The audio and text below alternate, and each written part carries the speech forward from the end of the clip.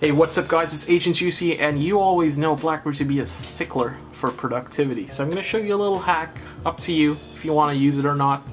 Well, it's not really a hack, it's just there on the phone, so I'm going to show you how to actually use it. So there's something called the Productivity tab, and since this is a curved display, as you guys can tell with your beautiful eyes, there's this little white tab, and it's not, the display isn't broken or anything. This tab, when you push in from the side, it gives you 4 options.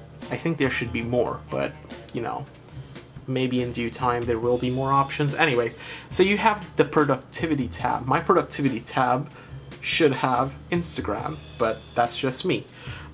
So you have the calendar. As you can see, today I'm off, so I don't have jack shit to do except make videos. So you could adjust your calendar, you could go into the hub and see all of your stuff. As you can see, my porn subscription is up, and then you could also add or open a task if you want to do, and then you could open or add a contact right there.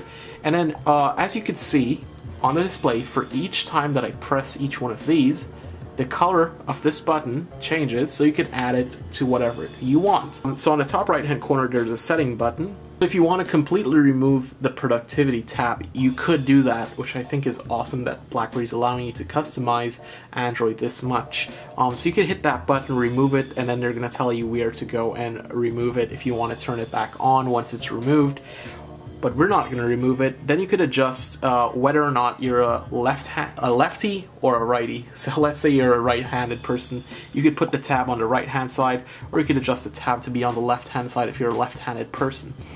So then you could adjust the height of the tab. So you could move the tab, let's say, you know, to a little itty bit like that. The length, as you can see, how it's that white bit. See how small it gets, and then you can grow it nice and long. Yeah. And then you could as well adjust the transparency. So you could see it as white, or you could adjust it to be very, very, you know, you won't see it at all. I prefer it to be nice and white.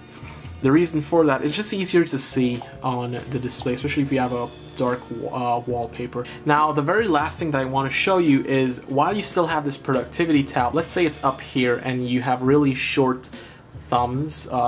Anyways, so you could move this tab up and down. So what you got to do is like hold it down and then press on it, and then push it like in on the display, and then you could move it down to the bottom if you have really short fingers, or if you have really long fingers.